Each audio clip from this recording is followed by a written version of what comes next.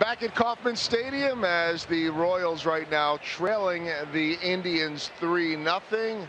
Always enjoy Futures Night, and right now we are joined by the Idaho Falls Player of the Year, Amalani Fukofuka, fifth-round draft choice from 2013. So, Amalani, you told me you've been here before for a pre-draft workout, but never for a game. What's this like being here? Man, it's crazy. All these fans, especially after we clinched yesterday, so it's exciting. How about the buzz here, too? And how much do you start thinking about, maybe one day I could be this guy here? Yeah, for sure. Every time I watching a bat, I just picture myself being up there. So it's exciting. Yeah. You had a great year. I know you're a very athletic kid from California. Tell us a little bit about your game. We don't get a chance, obviously, to see Idaho Falls Chuckers games here, but tell us what your game is. I just try to go to the plate every time, try to hit the ball hard. That's all. Keep it simple. Good athlete, obviously. I was just talking to Derek Gordon, Alex's brother. He pitched on your team, and he was saying that you're a guy that can go out there and get after it quite a bit. How much is athleticism a part of that game? It's definitely a big part of the game. I mean, of course, hitting's a big part, but the athleticism definitely helps. Now, tell us about your background, because I remember when you were drafted, the first thing we needed to do was say, okay, we need to learn how to say your name correctly. We don't have a lot of names like Amalani Fukofuka, but tell us about your family's background.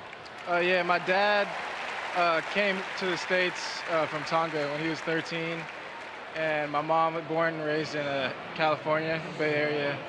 And yeah, some people mispronounce my name, but it's fine. I get it all the time. So. I'm sure you have heard it all. We'll leave it at that. But I want to say, like, how did you get into baseball? Obviously, the Royals saw a lot in you to draft you out of high school in the 5th round. Where did that passion and that love of the game come from?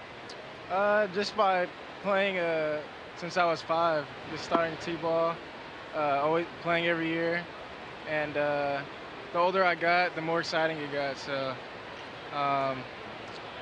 fortunately, the Royals drafted me, and now I'm here. It's definitely a blessing. Tell us about the day that all of you had here, the minor leaguers. I know it's always a fun one. Some of the activities that you all had. Yeah, we got to sign a couple of autographs. We got to go in the clubhouse, visit the players, and it was just a cool experience overall. It was exciting. Do you have a favorite player in the big leagues, or a Royal even, that you maybe look up to? I do like Lorenzo Cain, just because he's a crazy athletic right-hand outfielder. Just like I try to be like him. So maybe one day the hope of being the next Lorenzo Cain as you're watching these guys. And you saw it tonight, that flag that went up there, the first one in 30 years, a division championship. When you look up there, how much do you think about, I'd like to be one of those guys helping this team win a division championship? Yeah, 100%. I definitely want to help one day, get up here in the big leagues and help these guys out. So.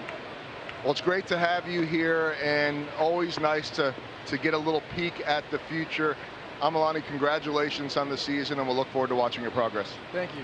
All right, guys, there you go. Ryan, I don't know if you're starting to feel old or not, but the young guys, yeah, they're looking up to the Lorenzo Cains of the world now, and for good reason. That's Amalani Fukofuka.